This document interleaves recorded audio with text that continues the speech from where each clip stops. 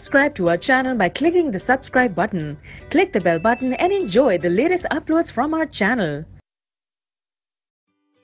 Now see question 21. Question is define the power, give its unit. Power क्या होती है ये आपको बताना है, उसकी यूनिट बतानी है.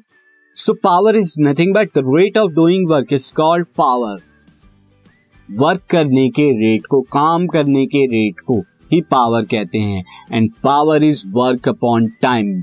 Power is nothing but W upon T. और इसकी SI यूनिट की बात करें तो it's SI unit is what, यानी जूल पर सेकेंड को ही वॉट कहते हैं हम. नेक्स्ट इज, यहां पर और भी जो है आपको क्वेश्चन दिए हैं. A moving body of mass 20 kg has 40 joule of kinetic energy. Calculated speed, उसकी वेलोसिटी बतानी है. यहां पर मैं बी पार्ट में बता देता हूं, इजी क्वेश्चन है. तो बी पार्ट में आपको m कितना दिया है, 20 kg. काइनेटिक एनर्जी उसकी कितनी है, 40 जूल. आपको यहाँ पे वेलोसिटी बताना है.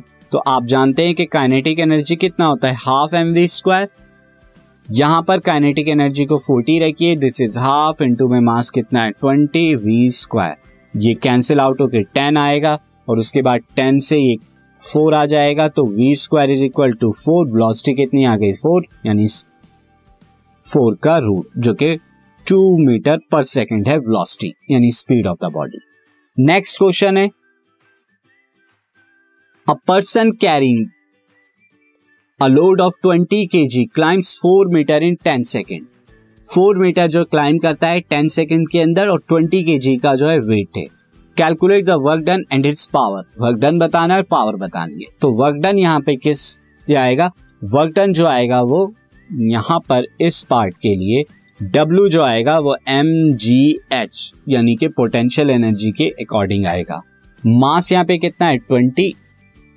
ग्रेविटी आप कितना ले लेंगे 10 और h हाइट कितना है 4 मीटर. तो ये कितना आ जाएगा 4 टू 800 जूल, ये आपका आ जाएगा. अब पावर आपको बताना है, तो power is nothing but work upon में टाइम होता है. वर्क यहाँ पे 800 आ गया और टाइम यहाँ पे आपको कितना दिया हुआ था, टाइम आपको 10 सेकेंड दिया हुआ था, तो ये अपॉन में 10 आ गया.